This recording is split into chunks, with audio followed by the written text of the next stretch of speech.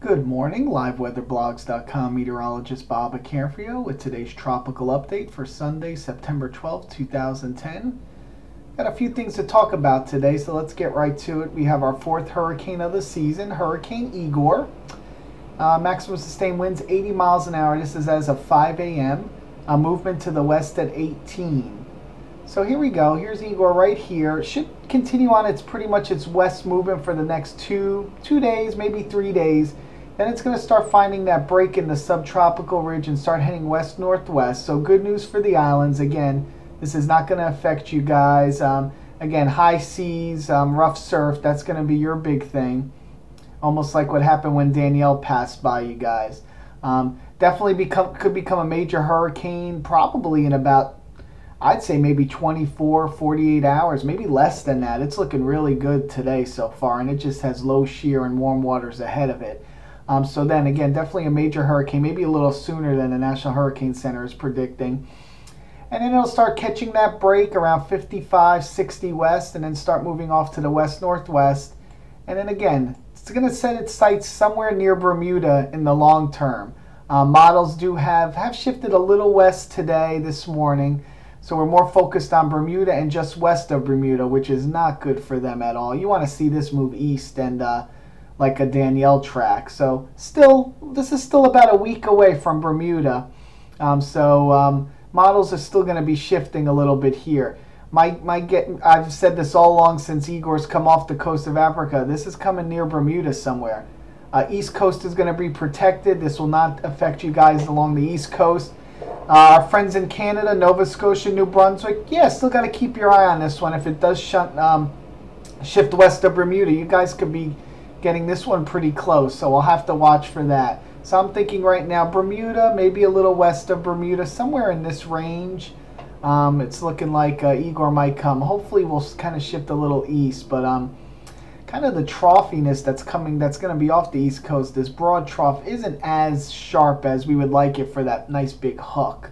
So it's looking like it's going to come, thinking maybe just west of Bermuda right now. But again, in the long term, we'll kind of tighten up this forecast as we go along. And again, here's Earl this morning. I'm looking really good on the satellite. Nice developed eye right now. That dry air that was affecting it, that got into its circulation to the north, that kind of had a steady state for most of the day yesterday, is gone. That has got out of the circulation center of the eye. Nice eye wall right now. So, and again, 29 centigrade right here. This is where the waters really start heating up. So low shear, warm waters. That's why I'm thinking by tomorrow, we could almost see a major hurricane in this area right here. Definitely 24, 36 hours, major hurricane status. And again, looking at the bigger picture here, just want to show you this broad trough of low pressure off the East Coast. We have one here, another reinforcing shot here. So this is going to keep the East Coast protected. Good news for us here along the East Coast. Igor's not going to be affecting you. This is also protecting the island chain right in here. Northern Leewards, Puerto Rico, Virgin Islands. So again, good news. This pattern's been great so far. Let's hope it continues. And again, that dry air is kind of mixed out of Igor now. Again, shear, again, looking great for Igor. Low shear ahead of it. We have this nice upper ridge building over it, and as it moves the next 24, as you see these forecast points, 24, 36, 48 hours. Eventually, as Igor starts moving west-northwest, he might start getting some westerly shear as it gets closer to that trough. So we crank it up to a major, and then again, just like Danielle did, kind of that slow decrease back down as it heads towards Bermuda. But it could still be a very formidable hurricane as it passes near Bermuda in about a week. And again, here's just showing you the steering currents. Here's that broad, and one trough here, another reinforcing trough here, and this is this broad trough right in here. I'm going to come back to this when we talk about Invest 92L, and I'll show you why this trough is actually good news for the Gulf Coast, and you almost could see why. A little hint right there. Mimic, look at this. I mean, this is from University of Wisconsin, and you could see that eye wall just getting well established into this morning. Yesterday, late last night, and then there it goes. So nice, well-defined hurricane right now. And again, this is the tracks. Again, still zeroed in. Bermuda's right under the consensus right here. We do have a couple of them starting to shift a little west of Bermuda. Again, no danger for the East Coast. The East Coast is protected right now. This isn't going to come all the way west. There's just no way with this pattern. But for Bermuda and then possibly Canada up the road, we have to watch for a little shift west. This is UK Met here in the blue squares, and then we have Canadian and no gap. So those are a little west, and the Euro, which I'll show you in a minute, has also shifted west. The eastern outlier right now is actually the GFDL model, which brings it east of Bermuda. So there we go. That's the spread in the models right now. Not a bad spread for an extended 7-day forecast. So still looking pretty confident on this. Like I said, they might want to shift a little west, which would take it just west of Bermuda. And that could put Bermuda on the eastern side. This is going to be a pretty large hurricane, so we don't want to see that. And again, GFDL, as I showed you, this was the most eastern model right now, going east of Bermuda. GFS right now, this is about 7 days out. This is for Saturday night, going right over Bermuda. And then by about 8-9 days from now, not next week, but the week after, Monday, Tuesday, south of Canada right here. The Euro, again, farther west than the GFS right now. Again, this is about Saturday night, about 6-7 days out. And then going west of Bermuda now. And then, actually, the Euro's a little slower than the GFS. I don't know about the speed. Once these systems get up to here, they start cranking right out. So, probably not good on this speed here with the Euro. A little too slow.